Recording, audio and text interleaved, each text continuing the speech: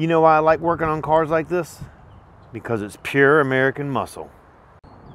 There's no extra crap on it like catalytic converters. It's headers straight into a performance muffler. Gotta love these classic cars.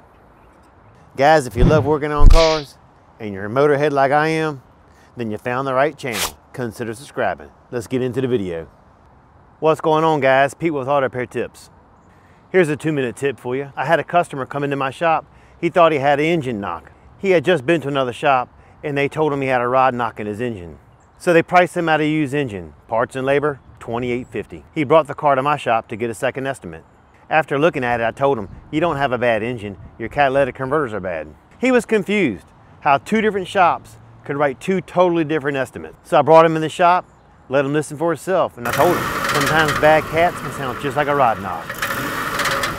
After about a minute of listening to his catalytic converters rattle, I brought him and showed him what a good exhaust system should sound like. He was blown away and couldn't believe what he was hearing, how much it sounded just like a rod knock. And he also couldn't believe he was just about to spend $2,850 on an engine that he didn't need, when all he needed was a couple of cats. All right, here's the tip of the day. When your car starts making all kinds of noises, take a second and listen. I don't mean like when your wife's talking to her and you act like you're listening and you're blocking her out. I mean, this is your best friend talking to you. It's making noises. It's probably trying to tell you something pretty important.